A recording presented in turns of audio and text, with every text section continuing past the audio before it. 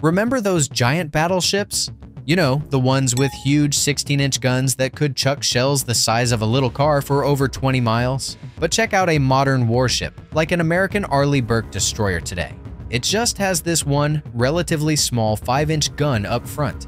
It looks kinda sad compared to the old behemoths, right? It's wild how the main big gun weapon just vanished from the front lines. So, what on earth knocked these magnificent cannons off the throne, and what technology sealed their fate? Honestly, the answer is pretty simple, and it came in fast. The guided missile.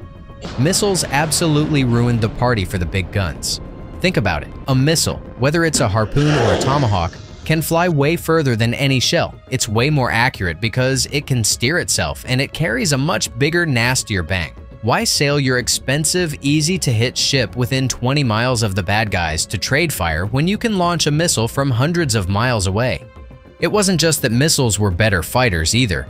Those huge guns were a logistical nightmare. They cost an absolute fortune to build, maintain, and staff. You needed a massive, huge ship just to hold them.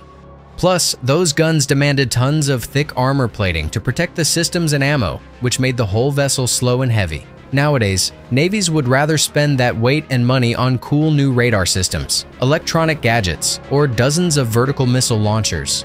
They want small, fast, stealthy ships, not slow, costly, highly visible giants based on brute force. Naval missions themselves totally changed too. Back in World War II, it was all about sinking the enemy's ships in big fleet battles. Now, it's mostly about protecting the fleet from the air, hunting submarines, and doing super accurate strikes on land. Sure, those little 5-inch guns still come in handy for warning shots or hitting targets right near the beach. But for hitting something hundreds of miles inland, forget about it. Cruise missiles are the champs here.